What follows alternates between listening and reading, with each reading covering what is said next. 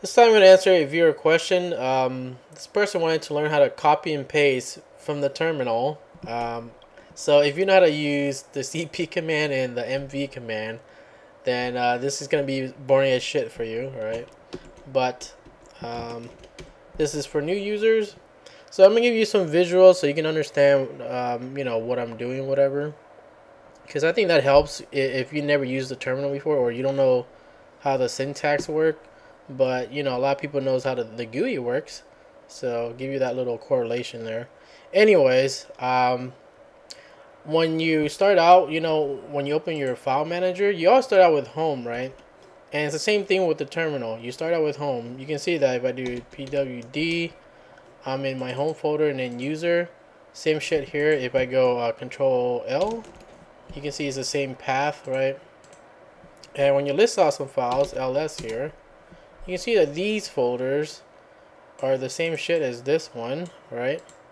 So if you want to enter into a folder like, let's go to pictures here, right? How you do that in the command line? You go cd pictures. You can actually push tab to finish it. You don't have to type out the whole thing. Sometimes it's case sensitive, so you have to type in like capital P, I, and then tab, right? And then you push enter. Now you're in your picture folder. You can see now it says pictures here, right? So that's how you go into a different folder. Now, let's go back to the home folder here, right? We're in our home folder. Instead of typing out this whole, home / username or whatever, you can actually just replace that with a squiggly line, and that means the same thing as home. So this equals this, alright, to save time typing for Linux here. Anyways, let's go to our picture folder again, right? And we'll list out some stuff. Basically, this is the same content as all this. It just doesn't look as pretty, but the names are the same and everything, right? The blue stuff are my folders. You can see that. Okay, icons, photo book, and so on and so forth, right? The other colors are just my files like JPEG and GIF and all that. Now, when you want to move something, think of it like postal mail. You have your mail, and then where you want, well, you have to put your address where you're from and where you want to send the mail to. Same thing, it's just that this one's called CP, alright? So let me man the page right here. CP. CP stands for copy files and directories, or that's what it does. And they give you some other options down here, which I'll explain later on. But anyways, when you CP, it's the same format. You go CP, where you're from, and where you want to send it to. All right, same concept as the postal mail.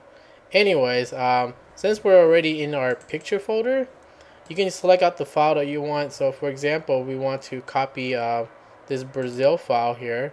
Let's say we want to put that into our documents folder, right? So here in the documents, I don't have any pictures or anything. But if I CP the Brazil file here, and where do I want to send it to? Well, we're going to use the squiggly line for home, because that's where it's at, / documents, right? That's pretty much it to send one file. Push enter, and now you can see that it copies that Brazil file here. So now you have one over here and one over here, right? So simple as that. Oh yeah, they wanted to learn how to send folders also. Folders is a little different. Let's say for example, I want to send what I got in here. Let me see here. Incoming. Alright, here we go. This old screenshots or whatever here, right? If I wanted to send this folder, old screenshots, I just use, well, let me give you the man page here again. Man CP.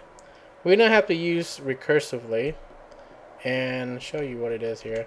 So you can use the dash capital R, lowercase r, or the whole word. All means the same things.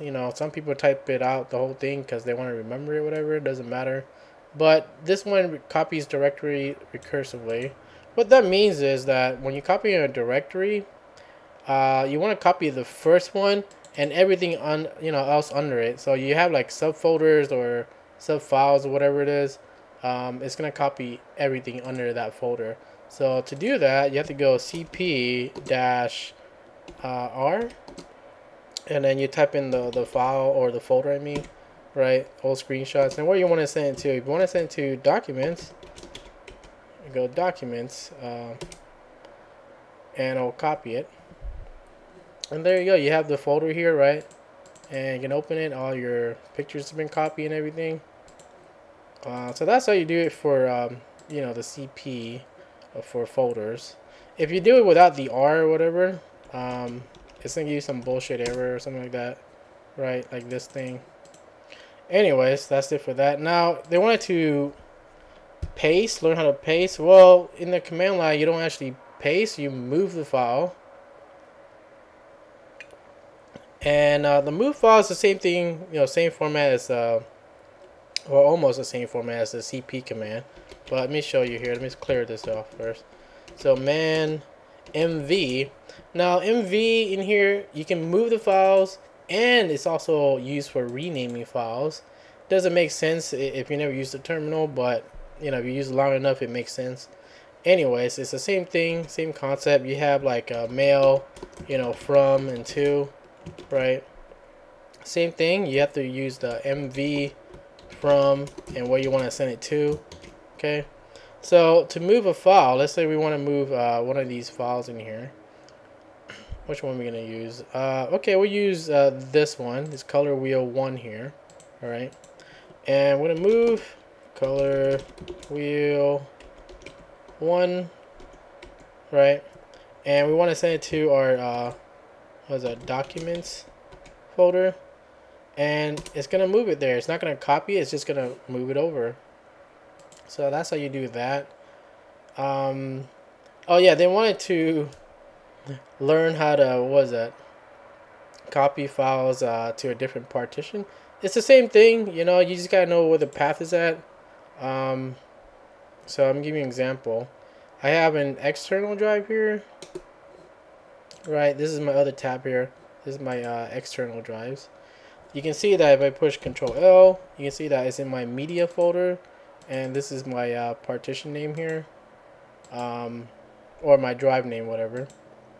So to move a file, let's say from here, right, to here, you do the same thing. You just go move, we use this Xena picture here, right, and we'll put Xena.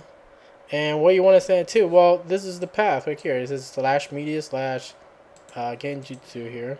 So we're gonna do that /media. Right. That's pretty much it. You push enter, and guess what it's gonna do? It's gonna move the file over here. So that's how you do it for external partitions. Right. Just the path name is a little bit different. It's in your media folder instead of your home folder. And to rename something, it's pretty easy. Let's say for example we have what do we got here? Okay, snapshot 1 here, right? Think of renaming with the move command is like this. You move it to a new name. That's just how you would think of it, okay? So you're moving it to a new name. So before we used, the move command, let's say we use snapshot 1 here, right, .png.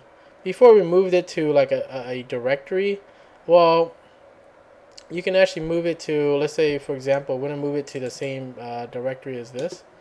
But if you want to rename it at the same time, so you move it and then you rename it at the same time, you just go / and then you give it a new name. So we'll call this I don't know, we'll call it ss.png or something, right? So when it moves it over here, it's gonna be called ss.png. So that's all you gotta do here. Right, and there you go. It moves it over here and it renames it at the same time. Now, if you want to rename it in place, let's say what we got in here. Okay, we have this Unix command, whatever here, this picture here, right? We want to move it. Actually, we're gonna rename it, but in the same folder. So if we're not going to a different folder, we don't have to tell it that we're moving to a different folder. We'll just move it within that same folder. So you just give it a new name. We'll call this, I don't know,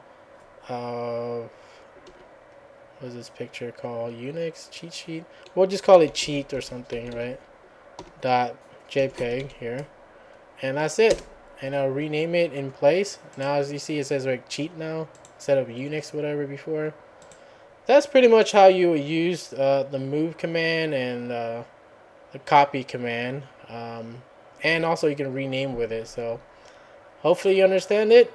If you got any more questions, PM me. But it's kind of boring to do these type of commands because it's kind of basic.